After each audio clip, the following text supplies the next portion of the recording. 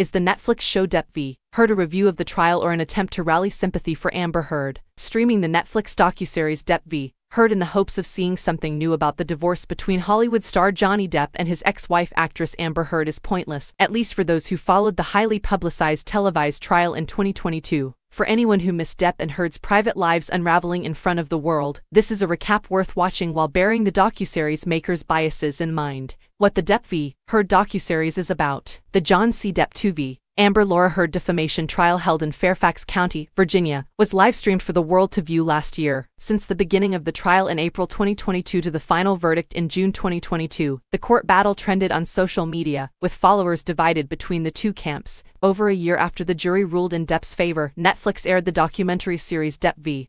Heard, created by Emma Cooper, with the intention of making viewers doubt the facts behind the trial. The three-part series weaves together significant events from the trial by selecting clips from over 200 hours of courtroom footage and offers insight on the social media and news media frenzy that surrounded the erstwhile celebrity couple. The series examines the impact of the verdict on victims of domestic violence and the Me Too movement, as well as how social media affects our lives. All of these problems, however, had been raised even before the trial began, questioning Depp's authenticity and highlighting Heard's plight. The series explores if Depp's account in court, which elicited a tremendous positive response from the public, was truthful enough. A known reveal that the show highlights is the testimony of the Pirates of the Caribbean star's assistant Stephen Deuters. In court, Deuters denied claims that Depp had kicked Heard on a private jet in 2014. However, when court documents of excluded evidence were unsealed, it showed texts between Deuters and Heard that appeared to acknowledge the incident. On the other hand, Heard's testimonies had become popular meme fodder while the trial was on. Depp v. Heard tries to drum up sympathy for Heard by showing montage upon montage of the social media clips that poked fun at her breaking down in court and during post-trial interviews. The show highlights that the Rum Dairy actress's right to identify as a victim of abuse was questioned, and she received backlash even from domestic violence victims